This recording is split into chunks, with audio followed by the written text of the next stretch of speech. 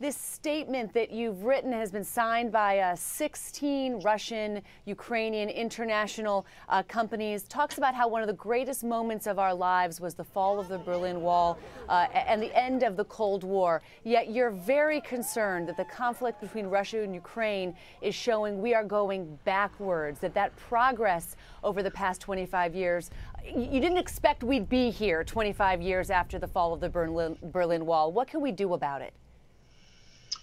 Yeah, I think we all speak with one voice, and I must have spoken to over 100 Russian businessmen, over 100 Ukrainian businessmen, and Western businessmen, and every one of us are incredibly sad that the dreams of what had happened when the Berlin Wall came down, of Russian people being able to trade, marry, go on holiday with Western people, where we would effectively act as one group of countries where we could be friends, working together to sort out the bigger problems of the world, seems to be diminishing rapidly. And what we're appealing to governments to do is to try to rectify what's happened in the last 12 months, try to put the clock back to where we were 12 months ago as best as possible. And if they need business people to help, Russian business people maybe to talk to President Putin, Ukrainian business people to talk to President Poroshenko, and likewise, we're very happy to play a role in it. Is this letter meant for Vladimir Putin, the Russian president, to take heed that we're going in the wrong direction? Well, look, I think that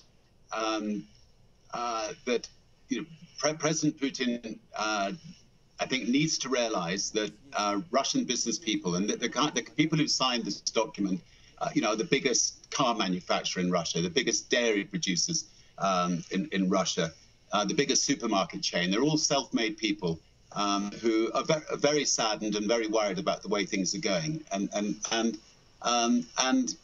A compromise needs to be reached. In business, you reach compromises. But the last thing that is needed is military intervention. That should be a thing of the past. And further military intervention will result in decades, I think, of Russia being ostracized. It means that Europe won't buy its fuel from Russia.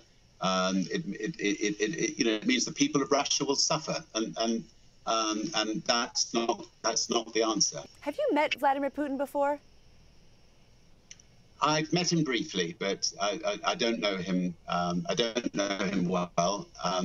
I know his prime minister better, and I would be delighted to sit down with him. I'd be delighted to meet him and be delighted to see whether issues can be bridged, because they've got to be bridged one day, and today is better than waiting till tomorrow. And their economy is stalled and falling backward. Yes, the Russian economy is going to go in a steep decline. It'll go back to the days of pre-Cold War unless this problem is resolved quickly. And it's just too sad. I've got a lot of Russian friends. We go on holidays together, we trade together, we party together. There are much bigger problems in this world that we should be addressing. The horrors that are taking place in Iraq. There are plenty of problems around the world. It's important that as soon as possible, Russia becomes more integrated into Europe, feels that they can trust Europe and Europe can trust them. We become friends again, which was what most Russian people want to see happen.